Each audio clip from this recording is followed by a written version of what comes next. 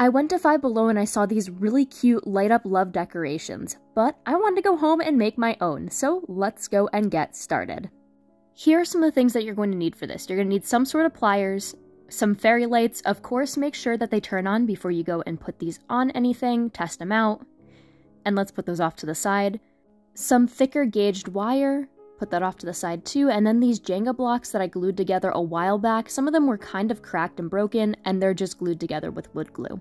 Now I'm taking a piece of paper, and the base that I'm using, I'm going to go and trace around it. You could always use just a solid piece of wood or whatever you want to use, but trace around the base that you're using. It can honestly be anything. I just think that this is a really good contrast from the wire to this wooden base. So after that's traced, now you're going to go and write out love. And I'm writing this in cursive, but very spaced and kind of more simplified. Now, the wire I'm going to go and stretch out and see which side is going to be best. This was wrapped and it was curved, so going the other way really isn't going to work and it's going to be kind of hard to bend this, so I'm going to go with the curve, which is usually a good idea to go with wire because you want to go and try to have the least amount of resistance.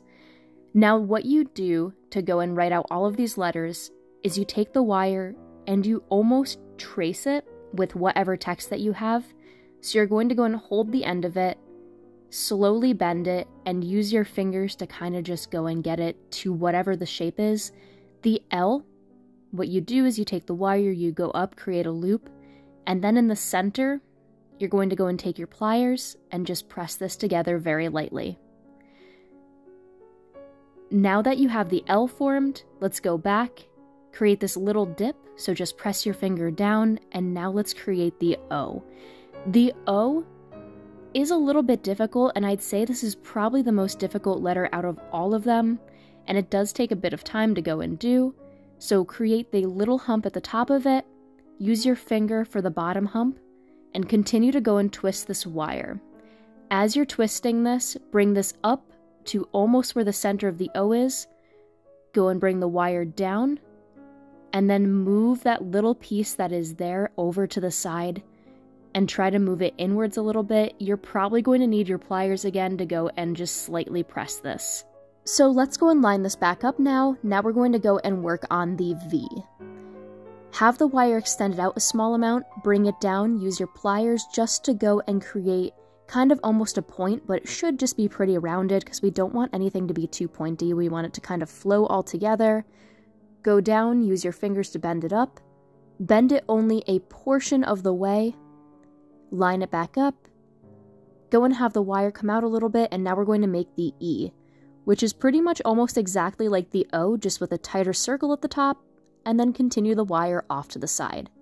This little bit of extra wire that's here, I'm just going and putting it around with a little line that I drew there, and here is what my wire text looks like. Writing with wire is a lot of fun, but it can hurt your hands, so do keep that in mind. Now this little tail here, I'm going to go and glue down with this hot glue gun, and while that is going and heating up, let's go and put some fairy lights onto this. Wrapping the fairy lights from one end and then slowly pushing it to the other is the best thing to go and do for this, or you could always do this in two halves. So start off with one half, stretch the fairy lights across the back, and it looks like this. Once you're done, now we're going to go and glue this down to the wooden platform. So your glue gun should be fully and totally heated at this point. Put a generous amount of hot glue onto that little wire leg, and then stick it down. Now for the extra fairy lights, you can always wrap this around the wooden block, and this is what it looks like after you are done. Now you can turn down the lights. I feel like this came out extremely cute, and this is going to be a nice little decoration that I can go and put up either in my office or have just around my house. Thank you all so much for watching. Make sure to like, comment, and subscribe. Take care, and have a great one.